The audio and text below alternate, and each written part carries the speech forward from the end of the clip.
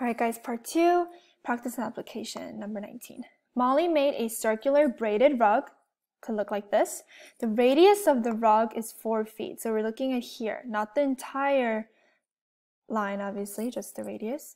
So the radius is 4 feet. What's the circumference of the rug? So we're trying to find the measurement around this rug. So circumference given the radius, we have our handy dandy formula. C equals 2 times 3.14 times radius, which is 4 feet. Okay, well, we know that 2.3.14, we did that, is 6.28. So we're going to be doing 6.28 times 4. And that gives us 25.12 feet. FT means feet. That's our answer. 21. Mr. Byers is placing edging around a rectangular fish pond. The length of the fish pond is 10 feet and the width is 5 feet.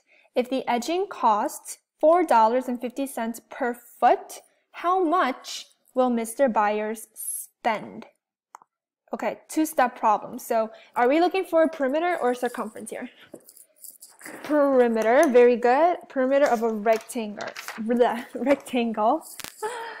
So that is P equals, sorry about that, 2 times L plus 2 times W. Okay, what's the length? 10 feet. And what's the width? 5 feet. Very good.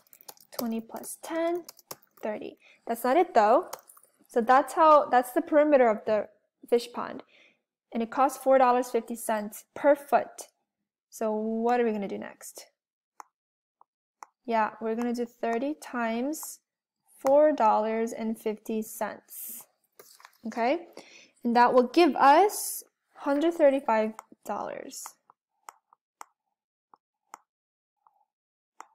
Oops, sorry about that. $135. Okay.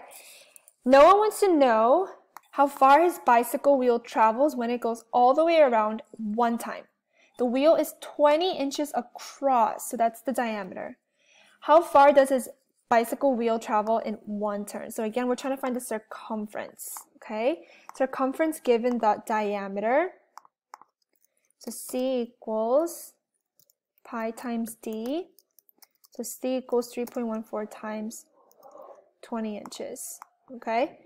And that gives us 62.8 inches. Okay? Because if you just do 3.14 times 2, which we did before, that gave us this number, right? And then we're adding that 0 here. Okay? And then we add the decimal. That's why it's 62.8. All right, great job. I will see you in English class.